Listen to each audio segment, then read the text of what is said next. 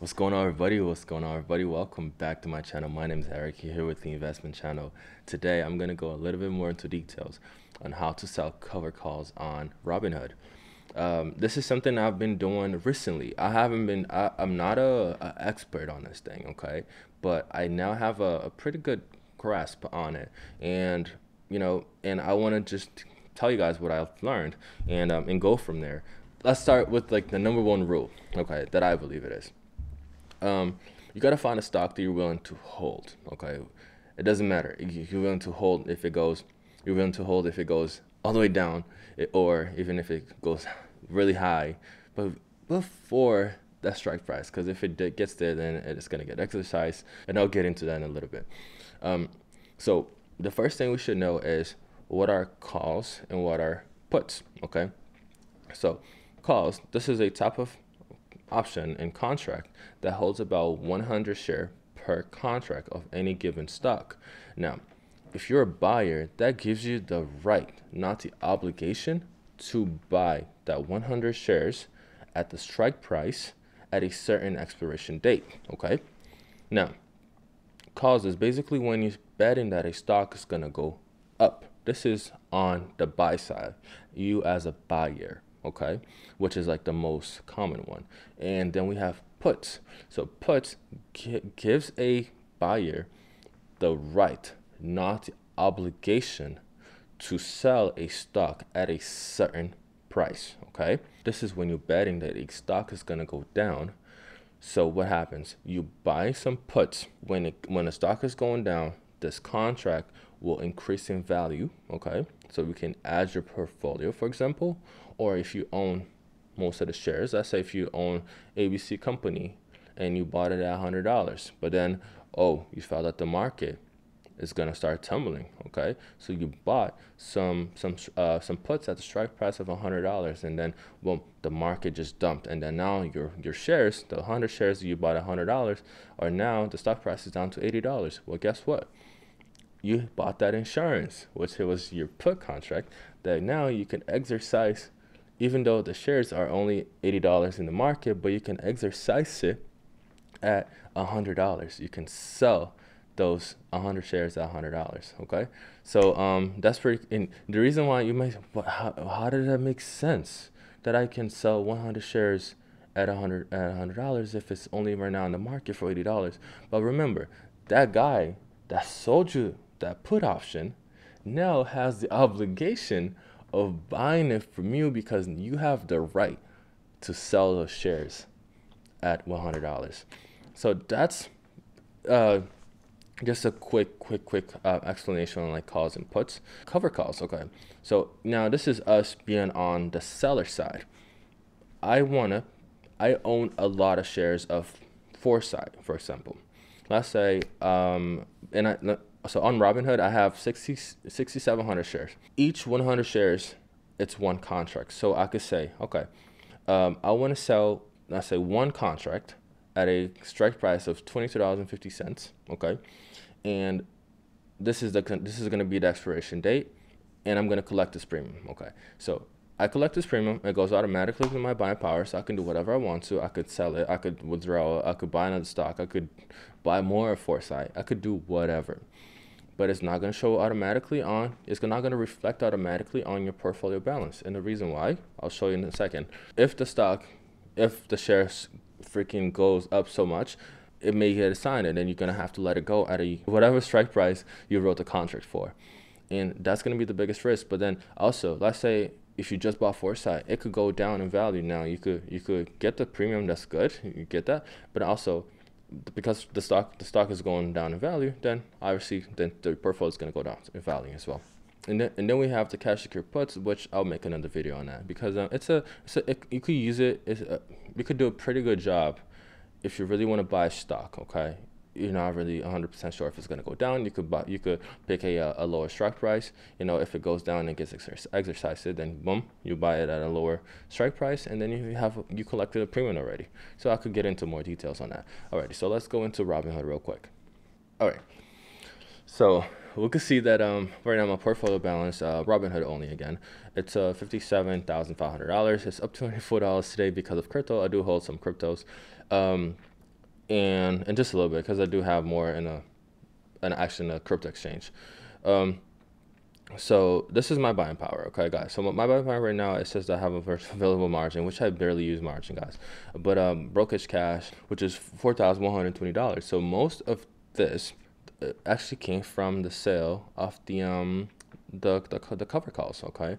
So let me explain it. So let's say right now I have 100 shares available because I sold 66 contracts. So I have 100 shares available to actually sell the cover call. So how would you do it?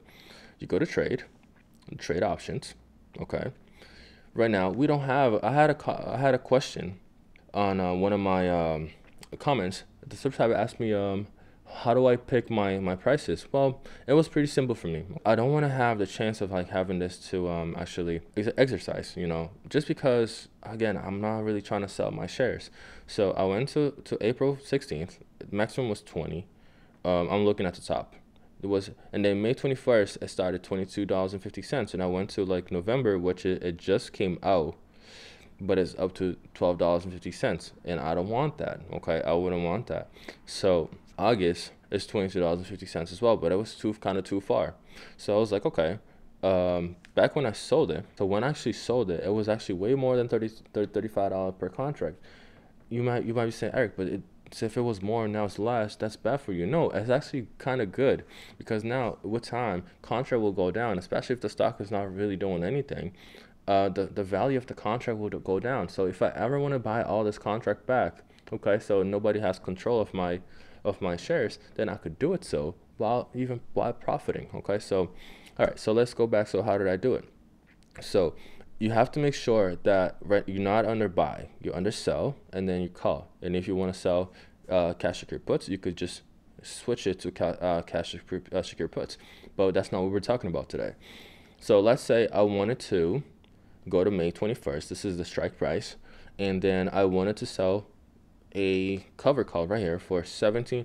Because remember, I don't want to have the chance to have this thing exercise. Because if you go down here and let's say and buy and sell a cover call below the strike price, it's almost guaranteed that you're gonna have to sell your shares at $5. That doesn't make sense to me. And even though you're collecting $300, you know, per contract. So what would you do? Would you go and pick? I would pick, let's say, right now, just for example, I'll pick the $17.50, right? And then it says 100 shares available right there on top. You can do one share, and then see how it says minimum credit $60.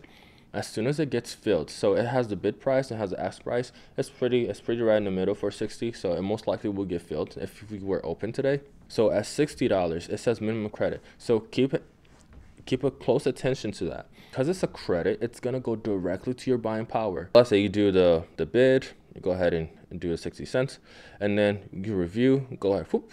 It says right there on the bottom, you're agreeing to sell 100 shares of Foresight at $17.50 per share on or before May 21st. If you aren't asked to sell Foresight by then, you keep your collateral and the full $60 credit. So the reason why they say that is, remember, the contract when we sold it, it was worth $60, right? So we keep the $60, and then it will show up kind of like this. Let me go back to the options. It will show up right here as one contract. So ignore the 66 contracts right now. It'll say one contract minus 60. It's not because you're down $60. You're really not down $60. You already collected at $60. So on your portfolio, it's not going to reflect that you actually make money, because, well, technically it washes each other out, because it's still the same value. But when two things can happen, and this is the thing that you don't see when you sell shares on a company.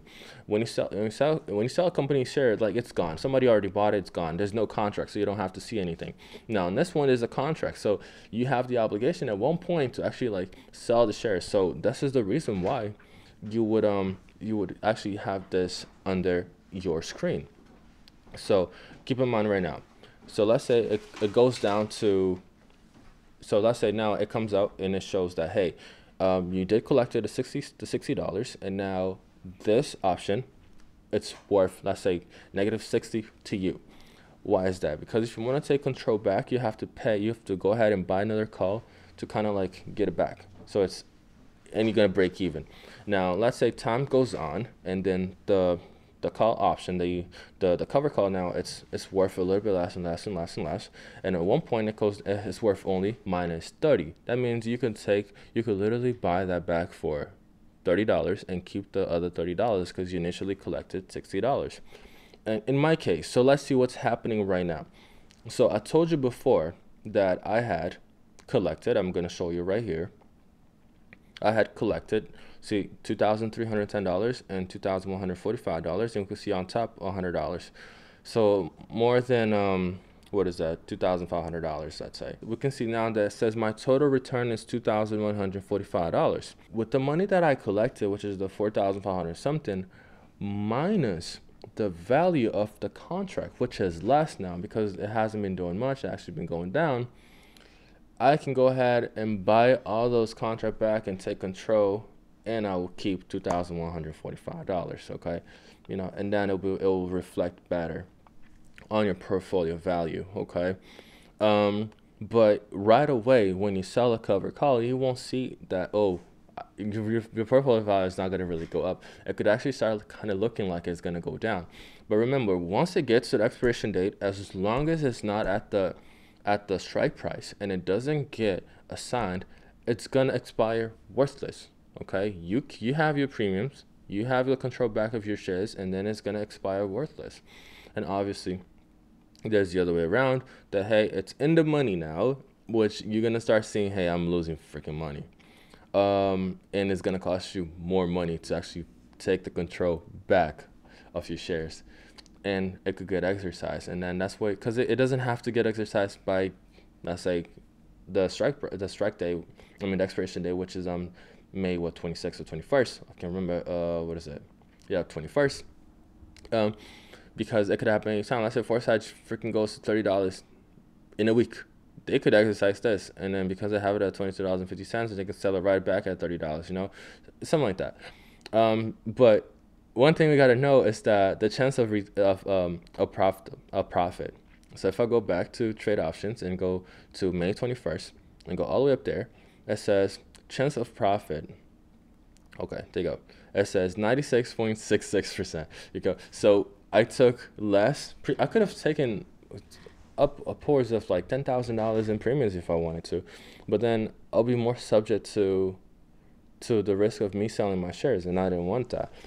And right now I'm looking at the 96% of chances of profit. Damn, if I'm freaking unlucky like that, and at 3 point whatever chance of a profit, then, well, I guess I deserve selling. That person who bought it deserve actually having my shares. So remember, when you start writing out contracts, you are in control. You're the one writing out, okay? You could take more risk. I could go ahead and collect more premium if I write a strike price of, like, I'll say $12.50 or even $15.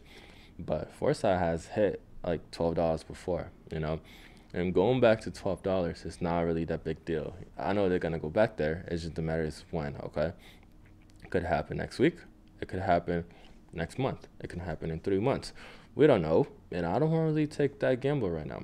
Okay, I would rather be forced to sell at $22.50 if it happens to hit that quickly, than let it go for like something that I could have just let go, you know, without even like a contract or anything like that. But please ask me more questions about it, because this is something I'm like, as I'm going, I'm learning more because of this channel. Like, I'm learning more and more in different strategies that is actually like helping my portfolio in the long term. Because think about it, guys. If you can do this really well, and then you can cash in some premiums, it will add up. Let's say even every 3 months, every 2 months, you can cash in like 3,000 or whatever. It will add up at the end of the year, you know. So that's the goal right now. I'm really not trying to lose too much money or even trying to like day trade and things like that. I was never into a lot of day trading. By the way, I started a challenge which is going all right. I'll update you guys on it later. But I'm all about like trying to grow my money long term, okay? But we know that my portfolio right now is very risky, you know. It's weighted mostly on Foresight. It was never like that before, you know. Foresight was like it was nothing comparing to like all the other positions. It's just Foresight grew so much, and I saw the opportunity while I was going up, and I started like selling the other stocks, and pumping more money into Foresight, which it worked out, but now it got into what it is right now. But the good thing is, it's like I do have other portfolios that can kind of like average out the risk and stuff like that. But yeah, hopefully I was able to show you how to sell some cover calls, because that was my main goal, and like the reasons behind it, and like the thoughts about it, and how I think about it. But let me know if I wasn't clear enough. Let me know. I'll try to make another video on this. So guys, that's very much it. Thanks so much for watching this video, and I'll see you next time. Bye bye.